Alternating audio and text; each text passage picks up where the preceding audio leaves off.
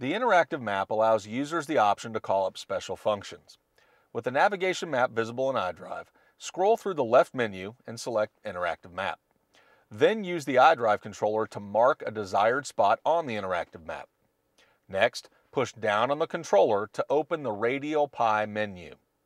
Depending on the information stored, the driver just has to click to show points of interest in the vicinity of the destination, view details for these points of interest where available, start navigation, change the map view, or display the current location or destination. And should any additional data be available for the selected location, such as a telephone number, the driver can retrieve this information with a simple click. The straightforward and quick operation is something that will come in handy for any driver, whether you're navigating to a known destination or searching for somewhere to head.